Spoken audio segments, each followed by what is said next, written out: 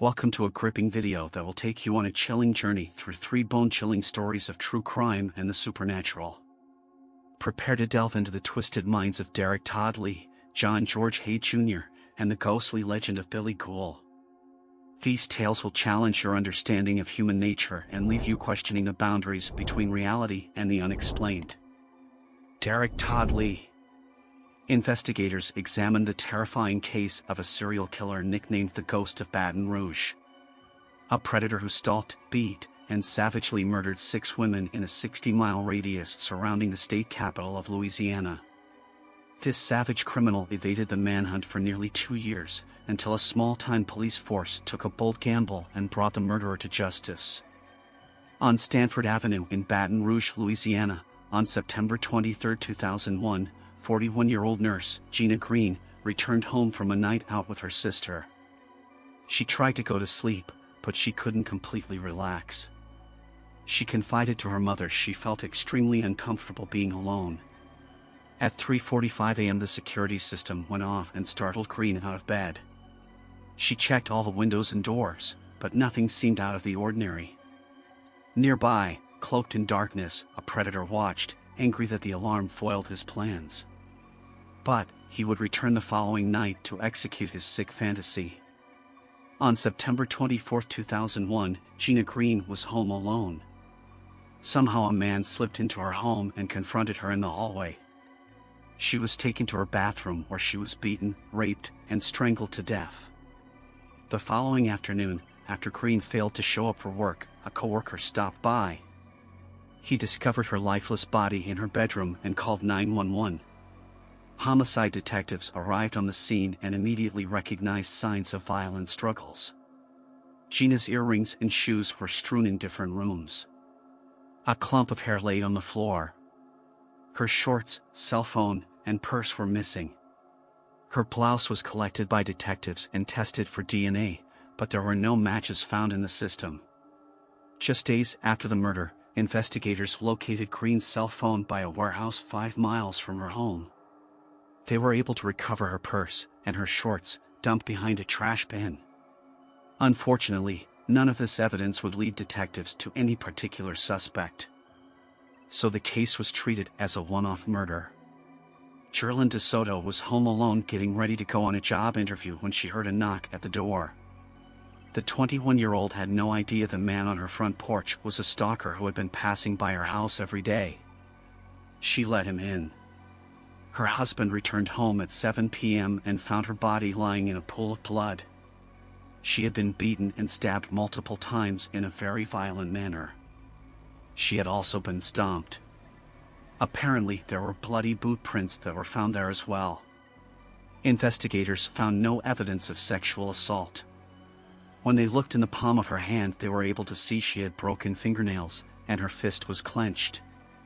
They thought maybe she had used it to fight him off. They collected her fingernail clippings to determine whether or not the subject's DNA could be found underneath. Months would pass before law enforcement connected the DNA found under Jerlyn DeSoto's fingernails to her killer. Meanwhile, the Baton Rouge Police Department was now dealing with 2 murders within a span of 4 months. Another woman had already been marked for death. Charlotte Pace lived just 3 doors down from Gina Green. Charlotte was so traumatized by Gina's murder that she actually moved to try to get as far away as she could from the scene of the horror. In Baton Rouge, on May 31, 2002, Charlotte returned home from the car wash and was eating a sandwich on the couch when there was a knock at her door. The man on the other side seemed nice, but he had been studying her for months, waiting for the perfect opportunity to strike. She was attacked, raped, and brutally beaten. It was very savage and extremely violent. Around 2 p.m. Charlotte Pace's roommate came home and made the sickening discovery. Charlotte's nude body was discovered on the floor in her bedroom. Everything was covered in blood. Blood was sprayed all over the place. She was stabbed 81 times between screwdrivers and a knife. In addition, her throat had been slashed all the way across, and her skull had been crushed as well. Even though they couldn't connect these crimes, police were worried there may be a serial killer operating in Baton Rouge, Louisiana. By the summer of 2002, southern Louisiana was in the midst of yet another killing spree. There were 60 unsolved murders of women in Baton Rouge since 1985. Because of the recent uptake in rapes and homicides, investigators formed a multi-agency homicide task force. The recent killings of 3 women, Gina Green, Geraldine DeSoto, and Charlotte Pace, had the task force fearing the worst. That being a serial killer was running rampant in Baton Rouge. Based on demographics and victimology, the FBI made a determination that the killer would be a white, 25 to 35-year-old male, who was physically fit and strong. The task force actually put together a composite sketch showing a white male with a long nose and a long face. When the sketch went live, tips poured in from all over the region. The task force was inundated with calls. They became bogged down with trying to follow up on them. But there was one particular caller whose statements piqued investigators' curiosity. A tip came in from an individual who stated that he saw a white pickup truck driven by a white male along I-10 between Baton Rouge and Lafayette. The tipster said it looked like a female passenger was dead. He couldn't get the license plate, but he said there was a fish decal on the tailgate. Law enforcement would remain on the lookout for the white pickup. In the meantime, because they had already had the killer's DNA on record, police launched a DNA dragnet. They stopped and swabbed local men in hopes of collecting enough DNA to find a genetic match. They tested 1,000 men, all of them were white males, and none of them were a match. On Jeffrey Broussard Road, Breaux Bridge, Louisiana, on July 9, 2002, 46-year-old nurse, Diane Alexander was home getting ready for work. Her husband, a delivery truck driver, was away on a run. There was a knock at the door. The man outside told Alexander he was lost and needed directions. He asked if he could use her phone, but he also asked her if her husband was home, and she said no, she was alone. He instantly turned. He did a 180 degrees. He forced his way into the mobile home, grabbed Diane by the throat, and threatened her with a knife. He attempted to rape her, but was unable to sexually perform. Out of frustration and rage, he took a telephone cord, and not only does he beat her but also strangled her as well. Diane Alexander was fighting for her life. Then something unexpected happened. Diane's son, Herman, arrived home and the attacker fled. One thing he was able to say is that he wasn't driving a white pickup truck. The unidentified vehicle that he saw was a gold vehicle. It had a sticker that said Hampton, and it also had a dent on the front hood. There was also a beige telephone cord that was hanging out of the window. Paramedics rushed Alexander to the hospital. She was too badly injured to give police a description of her attacker. But investigators found valuable evidence at the crime scene. There was DNA transfer onto her dress. The DNA would take weeks to analyze. At Briarwood Place, Baton Rouge, Louisiana, on July 12, 2002, 44-year-old Pamela Kinnemore returned home from a long day working at her antique shop. Her husband wouldn't be back till late. She drew a bath and began to relax. She was completely unaware that she left her house keys in the back door. At approximately 11:45, Byron Kinnemore arrived at his home. He fully expected to be greeted by his wife, Pamela, and yet when he entered through the door it was eerily silent.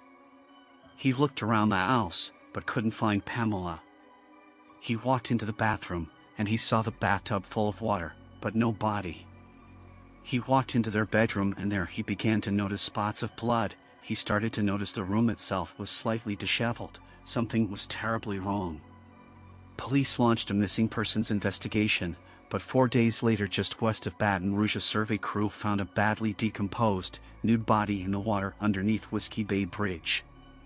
The body was identified as Pamela Kinnemore. She had been raped, her throat was slit open, and she had been strangled. A few hundred feet from Pamela's body, detectives found a beige telephone cord. This is the same telephone cord that was cut from Diane Alexander's home. The DNA that was recovered from Pamela's body matched the DNA from 3 other murders. On July 15, 2002, Diane Alexander was finally able to give the detectives a very comprehensive, extremely detailed description of the suspect. He had neatly trimmed hair, a pencil-thin mustache, and most critically, he was African American. A composite sketch was generated by law enforcement where Alexander lived.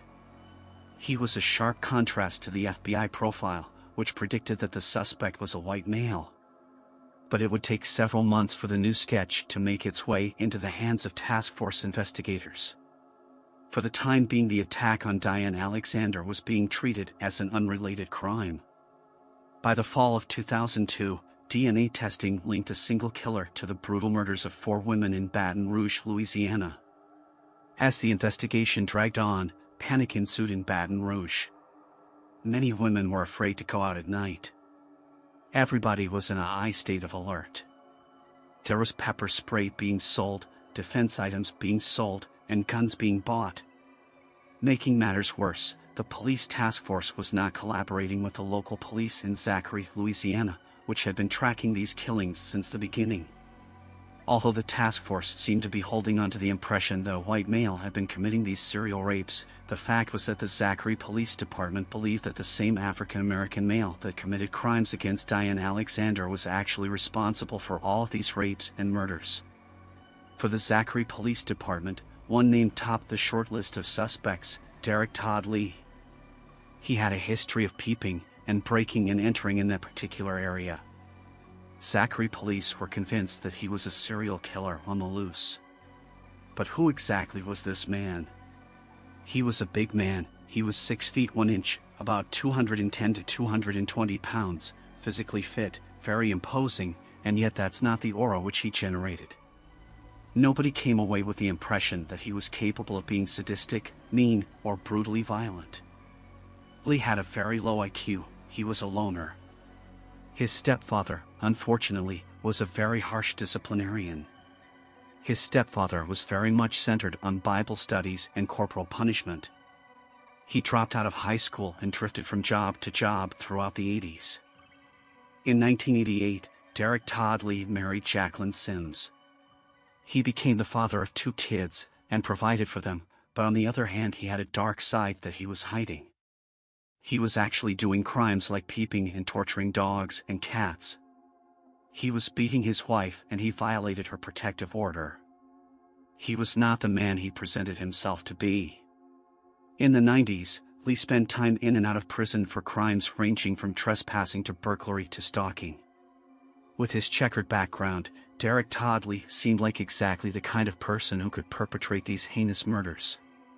On West Gardiner Street, Grand Coteau, Louisiana, on November 21, 2002, 23-year-old Trinesha Collum was at St. Charles Borromeo Cemetery visiting her mother's graveside.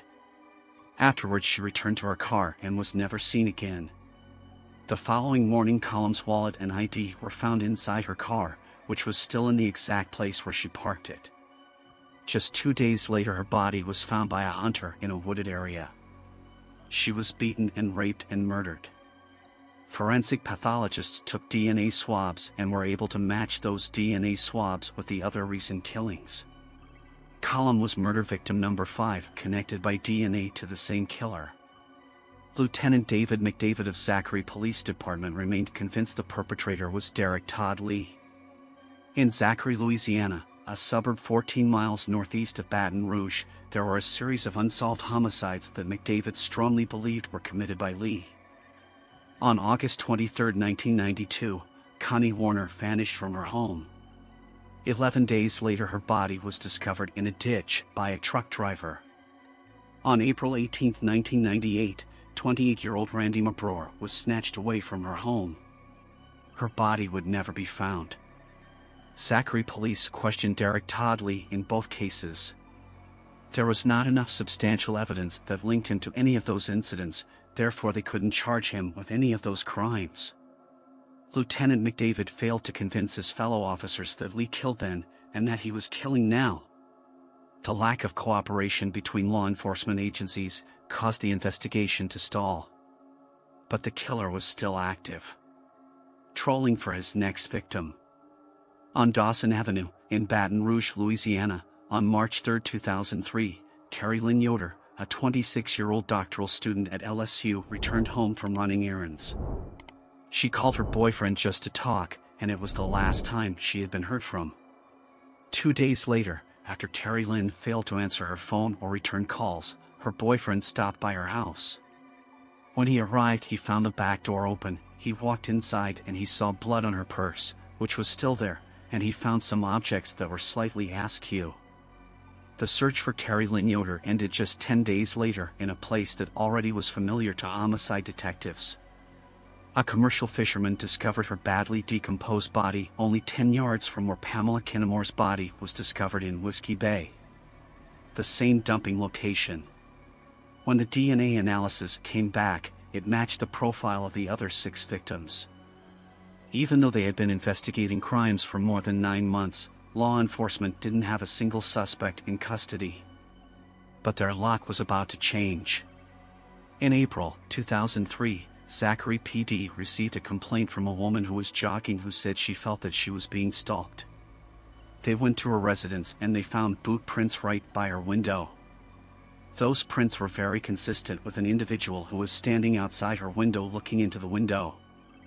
Police figured that their local peeping Tom, Derrick Todd Lee, might be in action again. Fearing Lee had marked his next victim, the Zachary police chief made a bold move.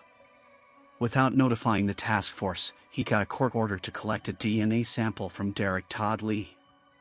On Highway 61, in St. Francisville, Louisiana, on May 5, 2003, police visited Lee at his house. They swabbed his mouth for DNA and immediately sent a sample to the state crime lab. Amazingly, the DNA from Derrick Todd Lee matched all 6 murders. Police moved in to make an arrest. The police did not keep a very tight surveillance on Lee, and when they went to his house to arrest him, he was gone. The suspected killer of 6 women was now a fugitive. The FBI announced a nationwide manhunt for Lee. On May 26, 2003, Lee called a woman he knew in Baton Rouge. Investigators were able to trace the call to a phone in Atlanta, Georgia. The police immediately released the picture of Derrick Todd Lee. There was an initial tip that came in that he was staying in a motel. Police executed a search, but he was nowhere to be found. The hunt for Lee went on. 2 days later, law enforcement got a tip that he might be at a local tire shop. They rushed in there and looked to no avail. They didn't find him in there. However, one of the members of the fugitive task force had the idea to look beyond the perimeter they had set up. And who do they see? Derrick Todd Lee standing there taking to a woman. Most probably she would have been his very next victim. Lee was quickly apprehended. He was immediately transferred back to Baton Rouge and charged with the murders of 6 women. Lee pled not guilty to all charges. Prior to trial, Lee's defense team presented arguments that their client was not mentally competent to stand trial. Psychological testing was performed. He was pegged with an IQ of approximately 65. Even though an IQ that low is often classified as mild mental retardation, a judge found Lee competent to stand trial. He was going to be tried separately for each of the 6 murders. The first trial, on August 6, 2004, was for the murder of Jerlyn DeSoto. The trial lasted just 5 days, and revolved around DNA evidence linking Lee to the crime. On August 10th, the jury took less than 2 hours to secure a conviction. For the murder of DeSoto, Lee received life in prison. 1 month later, he was back in court, facing first-degree murder charges for the killing of Charlotte Pace. The death penalty was on the table. This time, in addition to DNA, prosecutors have a special weapon. The lone woman to survive one of Lee's alleged acts. Diane Alexander would become the voice for all the voiceless women. The prosecution's case was so solid that the defense did not call one single witness. On October 12th, a jury found Lee guilty of first-degree murder. He was sentenced to death by lethal injection. Derrick Todd Lee became a serial killer because it was his choice. He had a hard life, but the fact is he was fantasizing about raping and killing women. He waited until he had the ability to carry it out. Though he wasn't the most intelligent guy on the block, he knew enough to avoid detection, he knew enough to get away unnoticed, and he knew enough how to rape and kill women. Derrick Todd Lee died on January 21, 2016, of heart disease at a hospital in Louisiana, where he was transported for treatment from Louisiana State Penitentiary, where he had been waiting execution. John George Haigh. Before being dubbed the vampiric acid bath murderer, his birth name was John George Haigh. John was born Saturday, July 24, 1909 in Stamford, Lincolnshire, England to parents John and Emily Haigh. Even though he was born in Stamford, he grew up in a nearby village called Outwood in West Yorkshire. His parents were part of a local religious group called Plymouth Brethren. His parents believed that the outside world was evil, so John's father built a 10 feet, 3 meters high fence to keep the evil out. So the only friends John had growing up were the few pets that he had growing up and the neighbor's dog when he would have to take care of it for them. As a child, his parents were very religious and strict, so they would pound it into his head that there was a higher spiritual figure watching him at all times with a disapproving watch. Because his parents were so religious and strict with him, he would have recurring nightmares of trees turning into crucifixes and weeping blood. John's father had a bluish blemish on his head, and he was always told he got it because he sinned when he was young, and it was his way of being punished, to be marked a sinner. He believed because his mom had not received a mark that she was an angel and pure. He realized as he was growing up that he might be special, invincible almost, because he would commit little sins like lying or having a questionable behavior and never received a mark. In 1934, at the age of 25, John left his parents' church and got married to a 21-year-old woman by the name of Beatrice Hamer. They hadn't known each other very long, and she was unsure of his character, but he was always charming, well-dressed and had manners, which counted for a lot then. They were married on Friday, July 6, 1934, and then moved in with John's parents. For months after they were married, John was arrested for fraud. Beatrice, while John was in prison, gave birth to a baby girl which she put up for adoption. Beatrice saw John one more time before their marriage ended. On this meeting, he told her that their marriage was not official because he was still married to another woman. This was untrue. John was released after a few months and wound up committing small-time scams to live day to day. In 1936, he decided to move to London. He became a chauffeur for William McSwan, owner of an amusement park. He would also do secretarial work for William. In 1937, after he left the chauffeur job, John was again arrested and charged for fraud. He had been taking money from people and promising products and services in return of advance payment. He received 4 years and was released in 1940 because the war caused authorities to allow early release of non-violent offenders for a chance to get drafted. By 1943, John had managed to swindle enough money from small-time schemes to move to room 404 in a high-end hotel called the Onslow Court Hotel in South Kensington, London. In 1944, John met up with his old boss William McSwan. By now he had rented a basement workshop at 79 Gloucester Road in Kensington. He turned it into his death room. He conceived ideas about disposing of bodies in acid when he worked using sulfuric acid in the jail's tin shop. He would test the effects of acid on mice and studied the outcome.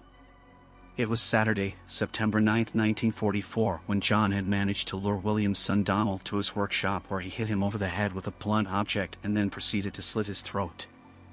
In his diary, regarding Donald's death, he wrote, "I got a mug and took some blood from his neck in the mug and drank it." He found a 40-gallon drum and put Donald's body in it. He then poured sulfuric acid over the body, covered it and left it overnight to dissolve. After he left, he went home to bed. He later claimed that after he had realized he actually killed someone, he started to have the same nightmares that plagued him as a child. He came back to his workshop the next day and dumped the liquid sludge that used to be Donald McSwan into a drain out back of his workshop. He felt overwhelmed with happiness when he dumped the sludge down the drain because he strongly felt that him doing this would make it so he never got caught. Donald's parents had started to get worried when their son hadn't been seen in a few days, so they asked John if he knew anything. He told them that Donald had fled to Ireland to escape being drafted into the army and would send fake postcards to Donald's parents. John knew that would only hold them off for a while. They became worried when they heard the end of the war was near and they hadn't seen Donald since he left for Ireland so abruptly, so they asked John again if he knew anything. He then knew they had to go. He managed to get their trust enough to get them to come to his workshop, and that is where he hit them in the head with a blunt object and dissolved their bodies in acid. He claimed that he again drank their blood before he killed them. He disposed of their remains the next day and started work on forging transfer deeds for property that the McSwans owned. He was able to obtain the properties the McSwans owned, but spent all the money he made on a betting system he devised for the dog track. He decided to go back to murdering the rich and taking their money after he dissolved the bodies. In August 1947, a house went on the market owned by Dr. Archibald Henderson and his wife Rosalie. John, who was broke, started to work a deal on a price for the house. He would tell them that he had a business deal fall through and he would not be able to buy the house right away, that he would buy it with payment installations, all a part of his big master plan to rob and kill these people who had no idea what they were about to get themselves into. After a few meetings, they became friends. John had a charm about him that he was able to make people feel safe or sit easy when he was around. Thursday, February 12, 1948, John drove Archibald to his workshop under the pretense that he wanted to show Mr. Henderson something he had been working on. Once in the workshop, John took a different approach in killing his next victim. He shot the doctor in the back of the head and dumped his body in a vat of sulfuric acid. He left to get the doctor's wife. He got back to the Henderson house and told Rosalie that her husband has fallen ill and asked for her to go to him. Off they went to John's workshop. Again, as they got inside, he shot her in the back of the head and disposed of her body the same way that her husband's body was. He then forged documents and letters to the servants, family and friends saying that they had moved to another country and Mr. Haigh would take care of all their stuff. Once he made enough money from selling off all the Henderson stuff, he lost it all to quite a few bookies. In 1949 it was getting rough for John. He owed money to the bank, he owed back rent at the hotel he stayed at, and the management was getting tired of waiting for their money. So he was getting really desperate to get a hold of some money when he was sitting down to dinner in the hotel's dining room, and sitting across from him was a widowed woman by the name of Olivia Duran Deacon. The two of them had talked a bit about how he rents and leases high-end cars to wealthy people, and how that she knew he was a businessman and might be able to help her promote an idea she had for manufacturing plastic fingernails to sell in stores. John liked the setup for his next victim and asked her to go to his workshop to further discuss plans to get this idea of hers onto paper. John got the widow to his workshop, and yet again, once inside, he shot her in the back of the head, stripped her body as he did with the other victims, and put her body into a 40-gallon vat of sulfuric acid. Once it was fully dissolved, he disposed of the liquids down the sewer drain and poured the solid waste, which was nothing more than sludge, onto the dirt in the backyard. In later questioning, he told police that during the process of draining the vats and scraping out the sludge, he took a break and went to a restaurant nearby called Ye Old Ancient Prior's Restaurant, where he had an egg on toast. He didn't make much off of this killing, but managed to sell off enough stuff to pay his back rent to the hotel and other bills that needed to get paid. He then went to look for another victim. A little while after he killed Mrs. Duran Deacon, he felt he should make inquiries into her not being around much to avoid anyone questioning him. He was one of the last ones seen talking to her. He went to talk to one of the widow's closest friends, Mrs. Constance Lane. He had asked her if she had talked to Olivia, and Mrs. Lane mentioned that Olivia had told her that she was supposed to go to his workshop, and this kind of shocked John. He told her that he never took Olivia to his workshop, and she mentioned about talking to someone to help look into where she might be. She could have gotten suspicious at any point, so John said that he would go to the police station with her to file a report. They walked into the police station, and one of the cops recognized John and checked out his background. He raised some suspicion with the officers, so they brought him in for questioning on Monday, February 28, 1949. John first denied having any ties to Mrs. Duran Deacon's disappearance, but when he was told about what the investigators found at his workshop, he shouted, "Mrs. Duran Deacon no longer exists. I've destroyed her with acid. You can't prove murder without a body." He misunderstood the term corpus delicti, thinking it meant that without a body there is no proof of murder, but there was still a body of murder. When John had denied his involvement in Mrs. Duran Deacon's disappearance, the officers that had John Hay's record felt something was fishy, so they went to John's workshop and hotel room to search around to see if they could find any kind of smoking gun. When they were at John's workshop, they found Mrs. Duran Deacon's gruesome remains, with just enough to make a proper identification. They found most of her remains hardened in the backyard into a sludgy compound. They also found 28 pounds of human fat that had been displaced over the backyard, partially corroded bones of a human foot, the widow's plastic handbag that had not succumbed to the acid, a plastic lipstick container cap, a full upper denture, 3 human gallstones, and certain bones that were visible enough to realize it was female bones. When the investigators searched John's hotel room, they found a diary with abbreviated descriptions of his other murders, some personal items of the McSwan and Henderson families. Monday, July 18, 1949, John Haigh was charged with Mrs. Duran Deacon's murder on trial. He would try and make it his big goal to make everyone think he was insane. When he was originally arrested on murder charges, he had asked what would happen to him in the long run if he were to plead or make it look like he was insane. While incarcerated in prison, he kept the charade up of his insanity by drinking his own urine and various other questionable acts that would make him seem insane. When it came time for his trial, a psychiatrist was put on the stand to testify that he had given John an evaluation and had tested him, and he had found that because of John's childhood experiences, he felt that John had become paranoid and that he had probably drank the blood from his victims. When the prosecutor was questioning the psychiatrist regarding John's plea of insanity, the doctor said John knew that his crimes were wrong, throwing John's chances of pleading insanity right out the window. It took the jury 15 minutes to come to the verdict of guilty, and with that, John was sentenced to death. Saturday, August 6, 1949, at Wandsworth Prison, John was hanged for his crimes, and this ended the acid bath murderer's reign of terror. In the end of it all, the only real thing people still have a hard time understanding is how much John really got from each murder. No real researched amount has been found, but it is still a big dispute as to how much he really made off of each victim. Billy Cole. William Billy F. Cole was born on February 6, 1873 in Germany, but his serial murders were committed in the United States between 1902 and 1910. Before relocating to Washington, where his killings would occur, he lived in the Yukon, where he had made his living as a bartender. He moved to Aberdeen, Washington, where he got work at the Sailors Union of the Pacific as a union official. By the time he arrived in Washington, he was already a polished lawbreaker. Police suspected Cole of being liable for the majority of the multitude of corpses of vagrant laborers that they discovered floating toward shore during his term of employment as a bartender. They were also suspicious of Cole's involvement in a copious amount of other crimes. Cole greatly abused his power of authority as a union official. He benefited from his reputation and his intimidating stature to repress strikes within the union as well as to recruit new members to the union. It was during his time of employment at the union that he realized the union building's potential for great victim clientele. The union building turned out to be not only a convenient location to produce victims and commit crimes, but also to cloak the evidence that a crime had been committed. Not long after sailors arrived at the Aberdeen port, they would venture to the Sailors Union building where they could gather their mail and, if they felt so inclined, they could put money into their savings. It was these services that Cole found advantageous, considering he was frequently unaccompanied on the job.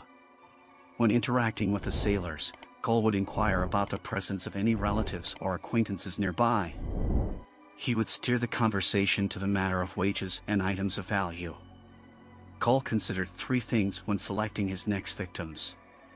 If he established that the sailor was only temporarily stopping through Aberdeen, if he had no relatives or acquaintances close by, and if the sailor was in possession of more than petty cash or treasures on his person at that time, Cole had found his next victim.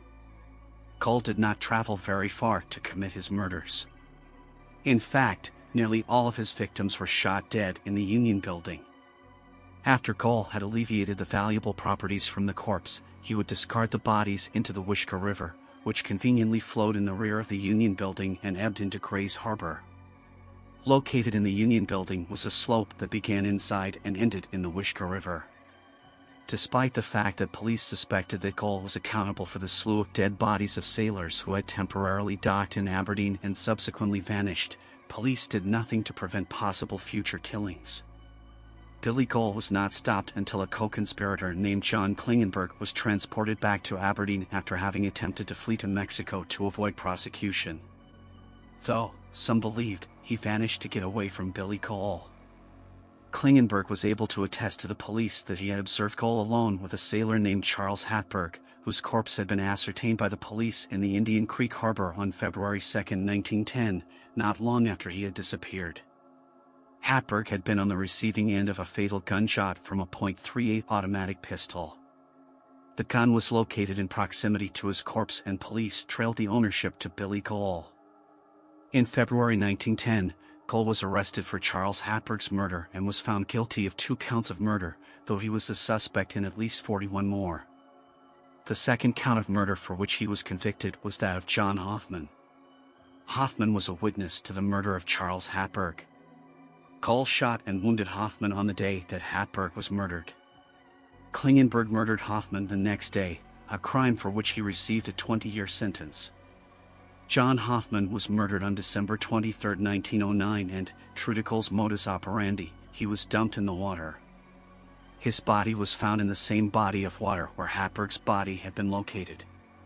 He was found in the Indian Creek Harbor.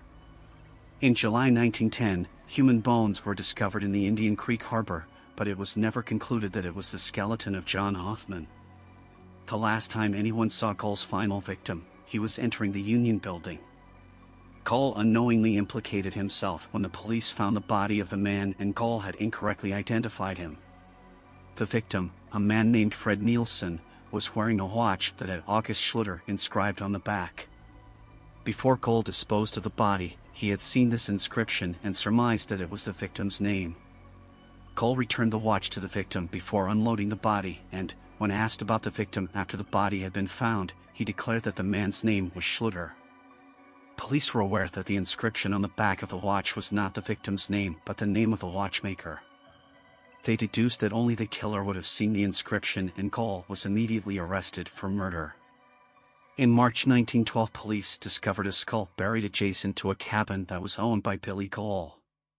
Previously, another skull had been discovered nearby the same place. Authorities suspected that it was the skull of Red Miller who had vanished and was thought to be one of Cole's victims. The police found other bodies in Grays Harbor that they imagined were victims of Cole. The corpse of Carl O. Carlson was unearthed on April 27, 1910, and a skeleton that remained anonymous was found in Indian Creek on July 21, 1910. Exempt from the death penalty by a request of compassion of the jury, he was given the sentence of life in prison on May 12, 1910, after he had been found guilty of the 2 murders. On June 13, 1910, he was escorted to the state prison. Afterward, he was moved to an asylum for the criminally deranged. He stayed at the asylum, Eastern State Hospital in Spokane County, until he died. Billy Cole died at the age of 54 from pneumonia that had affected several lobes of his lungs and a feverish infectious disease called erysipelas. These illnesses were made worse by the mental deterioration brought on by syphilis. He died on March 3, 1927. Between 1909 and 1912, police had recovered over 41 bodies out of Indian Creek and Grays Harbor. Only a handful of victims were identified by name. The majority of the victims remained nameless and police suspected them to be seamen. Billy Cole never disclosed his true number of victims. As we conclude our journey, we are left with a deep sense of the darkness that can dwell within the human soul.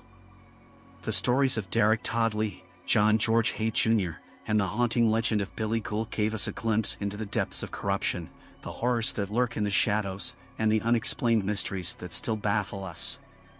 These tales serve as a chilling reminder that evil can manifest itself in the most unexpected ways, both in the concrete world and beyond. The legacy of these individuals and the continued presence of Billy Cole remind us to remain vigilant, seek justice, and question the depths of human potential. Thank you for joining us in this unsettling exploration of the human psyche. It is my hope that these stories serve as a cautionary reminder to always be wary of the darkness that may lurk just below the surface, waiting to be revealed.